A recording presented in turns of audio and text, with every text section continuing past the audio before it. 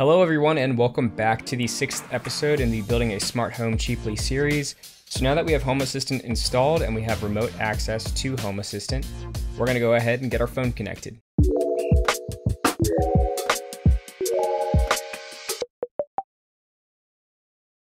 Now if you don't have Home Assistant available remotely just yet, you can use the card in the top right corner for instructions on how to do that, or use the link in the description to watch my video on it. Okay, so the first thing you're going to want to do is pull out your phone.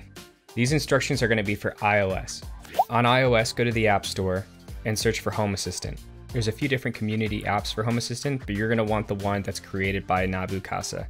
Once it's installed, press open. Continuing on to the enter address manually, you're just going to type in the DuckDNS URL that you have, or the URL that was generated when you signed up with Home Assistant Cloud. Make sure to include your port number. On the next screen, you'll press connect.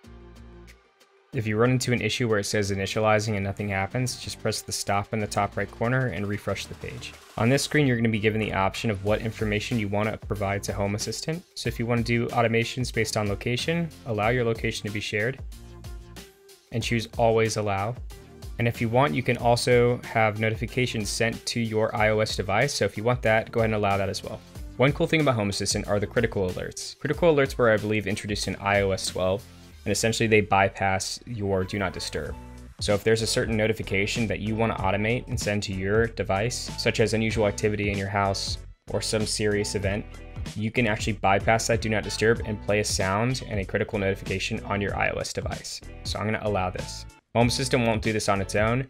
It'll only happen if you create an automation that triggers that sort of notification.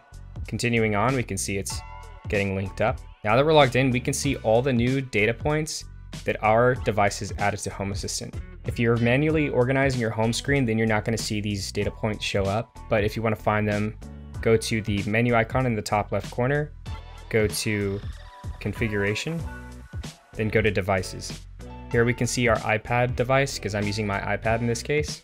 If I click on that, I can see all sorts of information being transmitted. Things like my current location, the Wi-Fi that my iPad is connected to, the amount of storage available, the battery percentage, and iOS even transfers something like activity, where it can guess what sort of activity you're doing, whether that's running, walking, cycling, etc. So now we can trigger automations based off of all of these different things. There's different events that will trigger when an iOS device will update its information in Home Assistant, one of which is location-based.